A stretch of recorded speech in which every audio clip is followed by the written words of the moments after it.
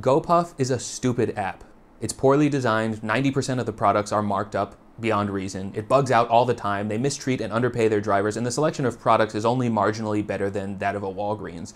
And yet, I've been placing several GoPuff orders every month for at least half a year now. Over the past couple of years, all the credit card companies started jumbling their benefits around such that they were impossible to track. So I signed up for an app called Card Pointers, which gives me a rundown every month of which credit card benefits I have. New things pop up all the time, like, oh, suddenly you get $10 in Uber cash every month, or you can get a big bonus if you buy something at Lowe's this week. One major thing that I didn't know is that each Chase card that I owned was eligible for a $10 GoPuff credit each month, and I have 4 of those. So I downloaded GoPuff, and I find out that they do something called 5-cent sips. That means with each order, you can add up to 5 full-size alcoholic beverage samples for a nickel each. Ever since this discovery, I've been fine-tuning the beautiful game of crafting the perfect GoPuff purchase for maximum value. So, one of my Chase cards is a business card, and even though it is a big funny joke for commentors to post, "Nice job, Shaq, with this video you've managed to write off dozens of GoPuff orders just like your last trip to Vegas." GoPuff orders aren't a business expense, so I don't use it for this. That leaves me with 3 usable cards, 2 for ordering and 1 for fam membership.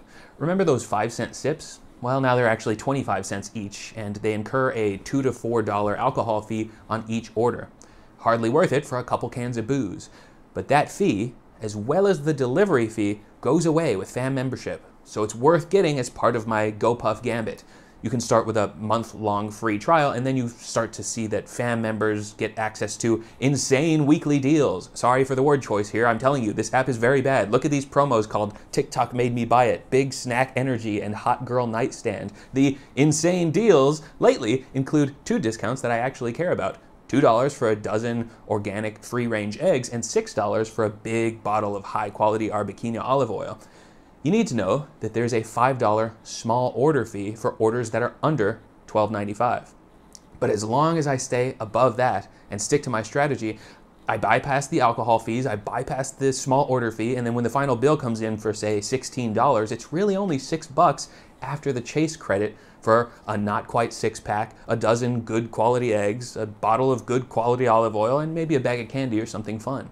You should also know that every day you can spin a little wheel for a random number of GoPuff points, and fam members get to spin that wheel twice. So I save up my points until I have 100,000 of them, and then I can use them for a big $30 off total order coupon. I know this all sounds complicated, but it's just a matter of spinning the wheels when I wake up and then placing the right orders once a month per card. The last discount that you might be eligible for is a $100 total credit for new signups when they use the referral code in the description, but now it's starting to sound like an ad, and it's not. Let me be clear. The app sucks, the business model makes no sense, and half of the reason I spend so much effort min-max milking their asses is I have no doubt the whole company will go under within a year. With all that out of the way, can I talk about some of the stuff that I've tried this year? First, canned Kim Crawford. This is my favorite commodity-grade wine, and now it's back in can form. I used to buy 5 of these with every single order, even the order I placed for a pregnancy test.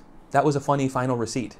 Health beers and seltzers. I tried Modelo Oro, Heineken Silver, and every health beer and vodka seltzer launched to compete with Michelob Ultra and White Claw, but Blue Moon Light Sky was the only one I could tolerate. Let us allow the hard seltzer trend to die now. It's too much. Tony's Chocolonely. This is the discovery that will stick with me the most. TC is like the ultimate version of those fundraiser chocolate bars that kids sell door to door. Still definitively American in its flavor profile, but velvety and luxurious enough to feel special. The Lil Auto Store 6-inch adjustable wrench. I was in a pickle, I needed a little adjustable wrench, and this one showed up for effectively free. I just think that it's very funny that it literally has Lil Auto Store just stamped right there into the side. Kind of cute. Prime Energy, G Fuel, Goat Energy, each and every one of these ready-to-drink sugar-free energy drinks were unbearable. I kept anticipating one of them finally being any good, but I ended up just pouring them all out, one after one. Just vile. Burgers from BurgerFi. In the early days of this scheme, I would pretty much just use it to get a free burger once in a while, but since they've removed it to make way for cheaper gas station-style foods like grilled cheese sandwiches, I can't do it anymore. Pizzas from The Mean Tomato. There are a ton of in-house GoPuff brands, and The Mean Tomato is one of them. This pizza is shockingly not that bad. The crust is airy. The cheese is the really cheap kind, but all in all, I'd rate it somewhere between Little Caesars and Domino's. Skinny dipped unicorn cashews. What if cashews were coated in that stuff from pink and white animal cookies? Well, they taste really freaking good. Kin. I tried a bunch of startup products like Hop Water and Poppy thanks to GoPuff, but Kin was one of the most remarkable. It's a functional beverage whose claims I would never trust, but the taste is like that of a good Aperol or Campari cocktail. Kinda wormwoody and bitter, but still lots of citrus and not too sweet.